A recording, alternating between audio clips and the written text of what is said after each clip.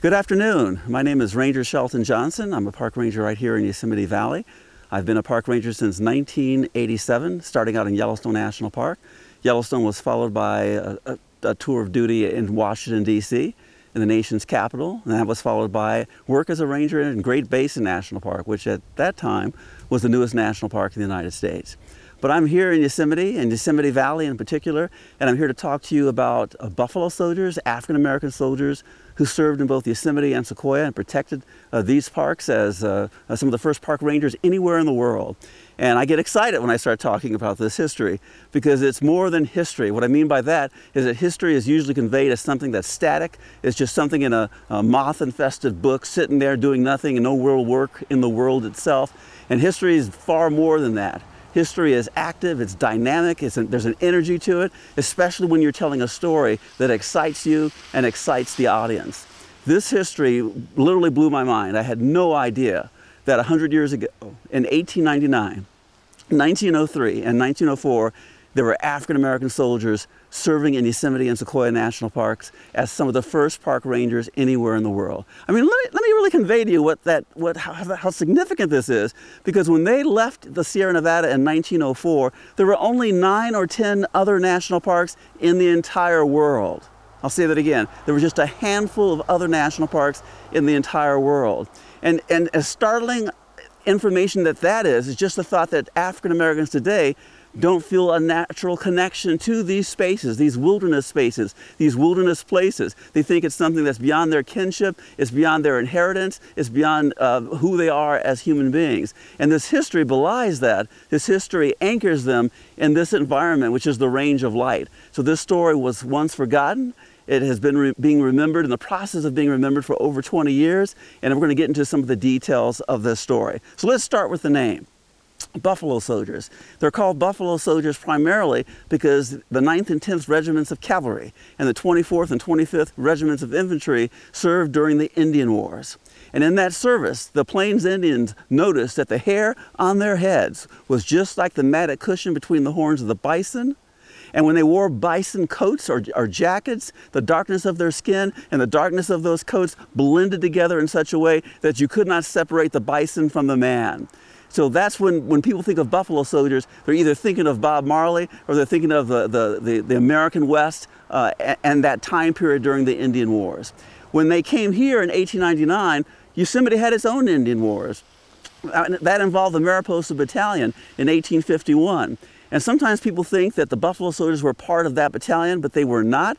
There was a difference of 50 years of time between the gold rush and when the 24th Infantry arrived here in 1899. So they had nothing to do with that, but they did have to do with the genocide that took place during the Indian Wars during that frontier period.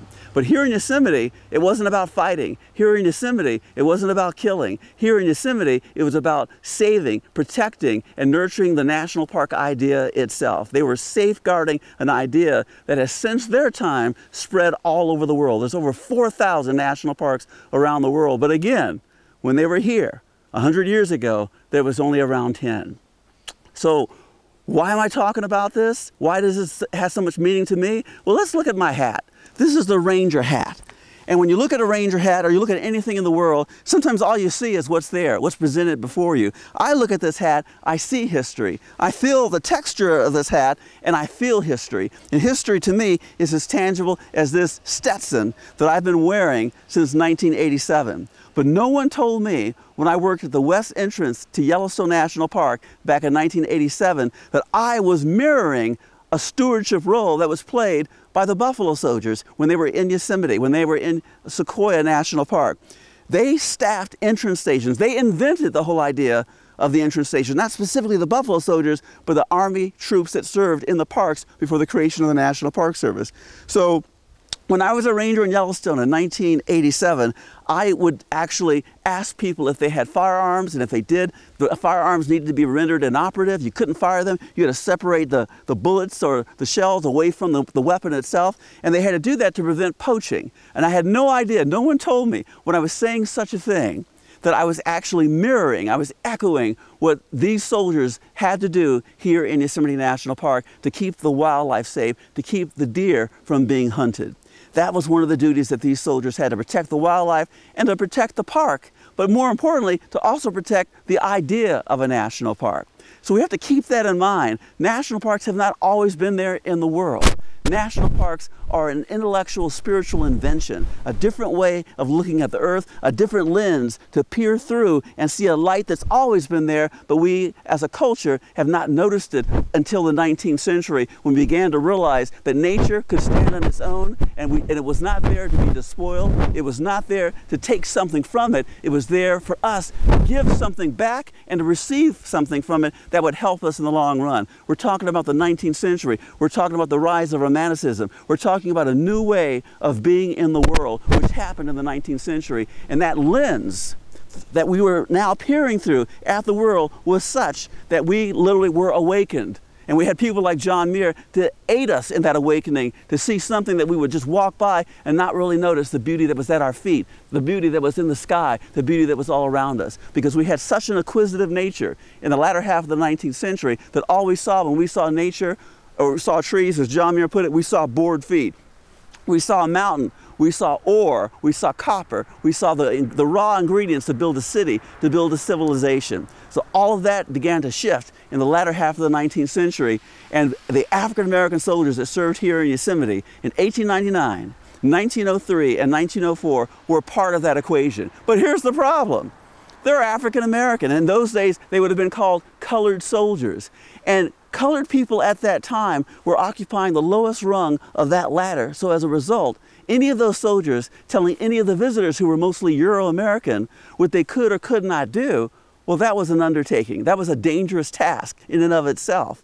So there had to be something ambassadorial about their demeanor, about their character, to not give offense, even though they're there to make certain that the rules and regulations that kept the park safe were being followed.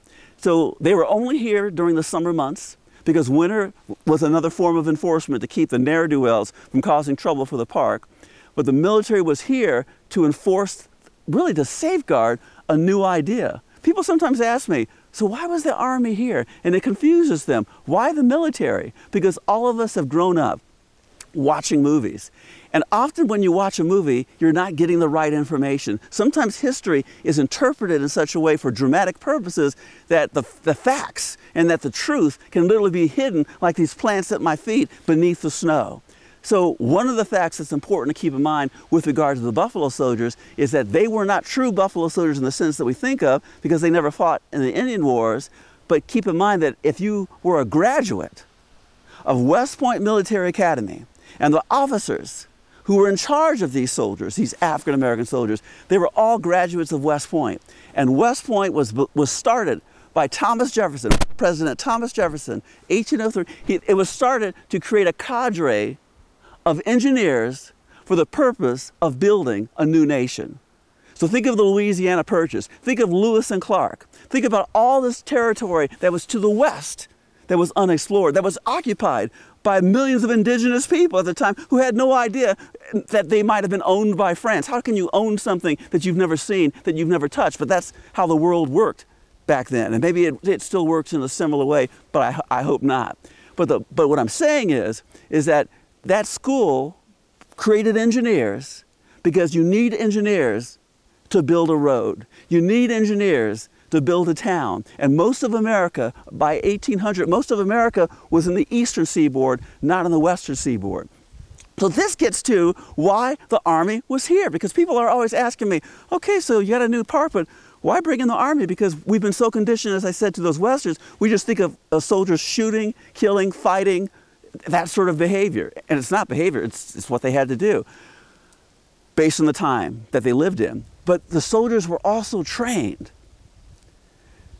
to understand the world that was around them, to understand the natural history that was around them. So if you were a graduate of West Point, you basically were an engineer. You understood the geology, you understood rocks, you understood soils, you understood plants, you understood birds and the importance of mammals and wildlife in general, because you had to report what you were finding on some exploratory journey in the American West, which is why so many of those journeys that we all know were led by Captain this, Colonel that, General that, because they were all graduates of West Point.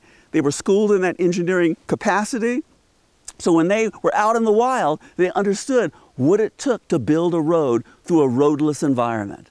They understood how much explosive you might need to use to blast the side of a mountain to clear it.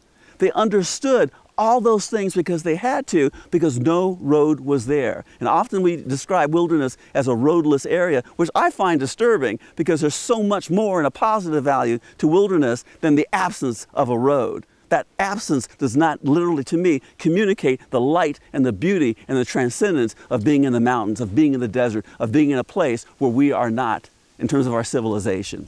So the complication of race plays so much into this, because when you look at 1903, 1904, 1899, this was the lowest point in terms of African American history. There was a historian by the name of Rayford Logan. He described it as the nadir of the African American experience. And when I read that, I remember thinking, how could this be the lowest point? What could be lower than slavery? And then I realized that if you were enslaved, well, there was no hope. If you were enslaved, there was a spiritual deprivation. You're thinking, my ancestors were enslaved, my descendants will be enslaved. There's no light to light up this dark space that I'm in.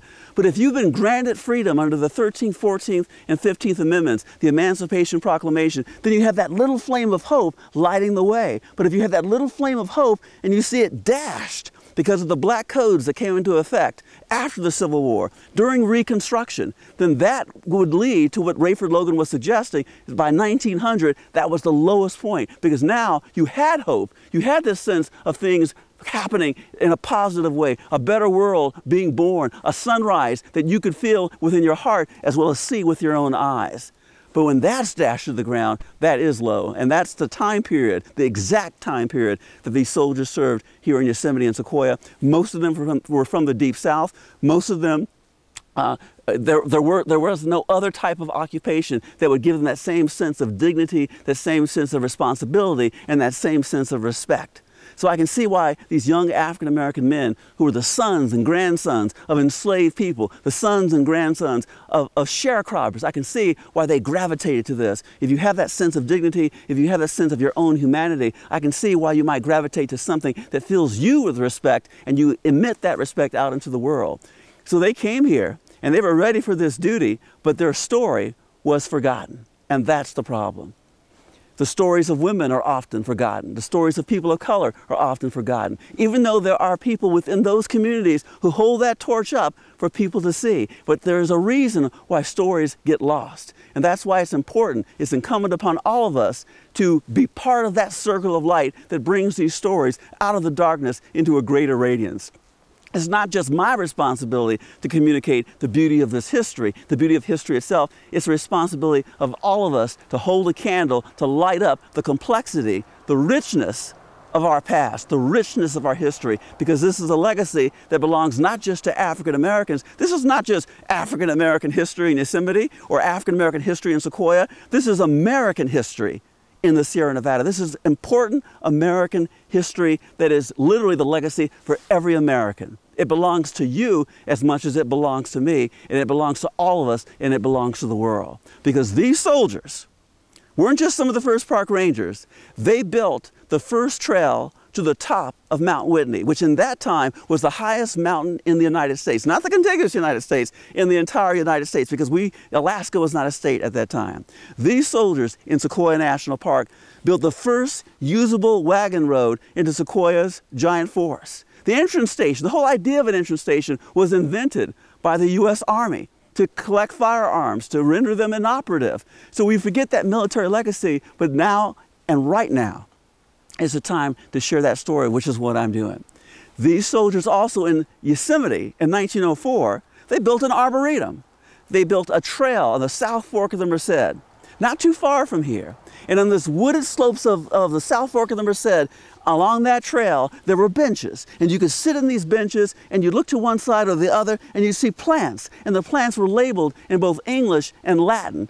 Simple beginnings, but that area, that arboretum, which is what it's called, is now considered to be the first museum in the national park system. So think about it. They built the first trail to the highest mountain in the United States in Sequoia National Park, the first usable wagon road into Sequoia's giant forest under the tutelage and the power and grace of Charles Young. I have to slow my words because I don't want to rush past the significance of Charles Young, the third African-American to graduate from West Point and the first African-American superintendent of any national park in the United States. But under his tutelage, they built that trail to the top of Mount Whitney in Sequoia National Park.